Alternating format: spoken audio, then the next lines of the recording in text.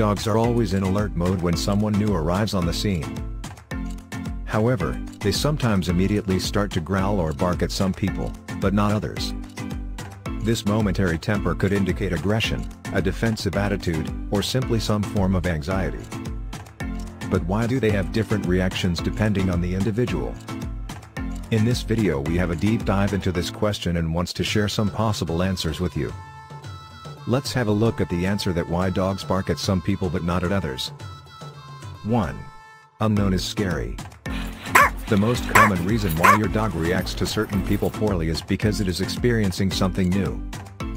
If the dog is not properly socialized, every exposure to strangers, and with it, a bunch of new smells, sights, and behavior, can seem threatening for the animal. Even if the dog is socialized, it can still find itself in a situation where it feels anxious and insecure about something unfamiliar. So the dog is more likely to bark at the people who possess more unfamiliar traits, especially when it comes to smell and looks. 2. Dogs perceive some features as more threatening. People differ in size, features, and the way they move, and all this can seem intimidating to the dog. Among the things that might be off-putting are accessories like hats and sunglasses that obstruct the dog's view of someone's face, facial hair, being tall, deep voice, particular body language, especially direct intense eye contact or staring. Any combination of these things can make the dog feel nervous. Some dogs generally fear adult men more because they have more weird features from the dog's perspective, they're taller, have a deeper voice, and facial hair. 3. Bad memories can spoil the introduction. Dogs might notice something they have a negative association with and get defensive. Some people can appear frightening to certain dogs because they connect a person's smell or appearance with bad memories. If the dog has been traumatized or abused in the past, it can bark at people who remind them of those who mistreated them.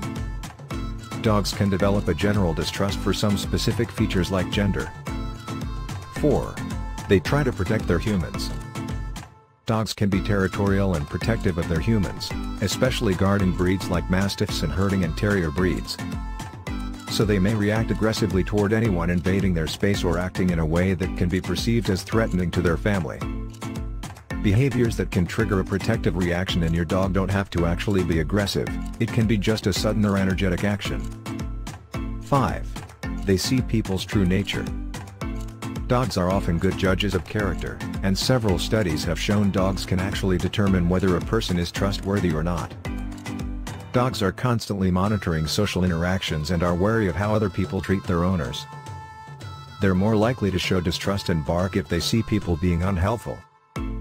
They can even pick up the general attitude their owner has towards someone. How to avoid it? To prevent the big chunk of these troubles later in a dog's life, you have to properly socialize it as a puppy.